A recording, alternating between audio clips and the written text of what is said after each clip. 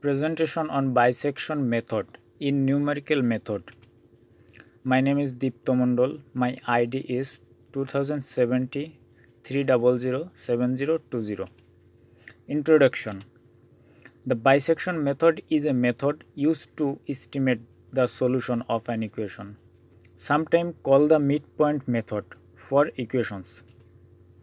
The bisection method is a root finding method that applies to any continuous function for which one knows two values with opposite signs. The bisection method is an iterative algorithm used to find roots of continuous functions.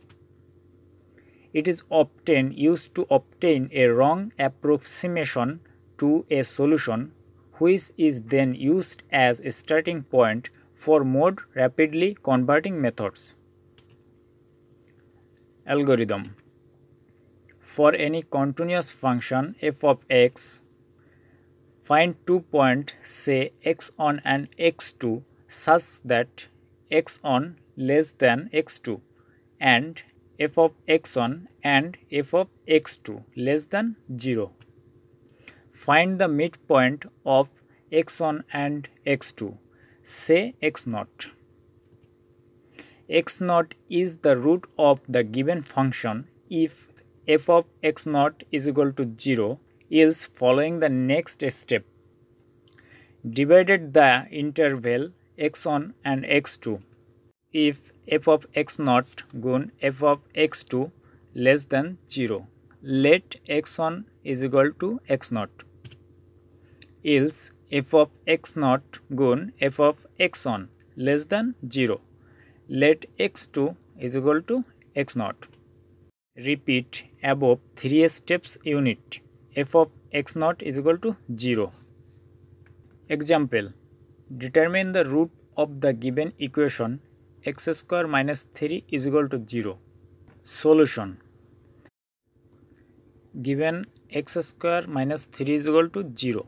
Let f of x is equal to x square minus 3. Now x1 is equal to 1 and x2 is equal to 2. So f of x1 is equal to 1 square minus 3 is equal to minus 2 and f of x2 is equal to 2 square minus 3 is equal to 4 minus 3 equal to 1. Let x0 be the midpoint of the interval. So x0 is equal to 1 plus 2 by 2. Also x0 is equal to 3 by 2. x0 is equal to 1.5.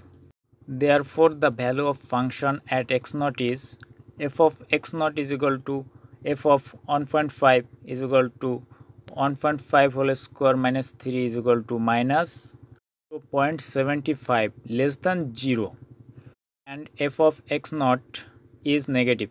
So x2 is replaced with x0 is equal to 1.5 for the next iteration.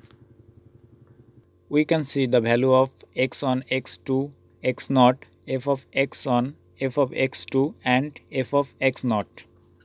The 6 and 7 iteration we get the final interval. The 6th iteration x0 value is 1.7344 and f of x0 value is 0.0081 and 7 iteration x0 value is 1.7266. So at the 7th iteration we get the final interval 1.7266 and 1.7344. Hence 1.7344 is the approximated solution.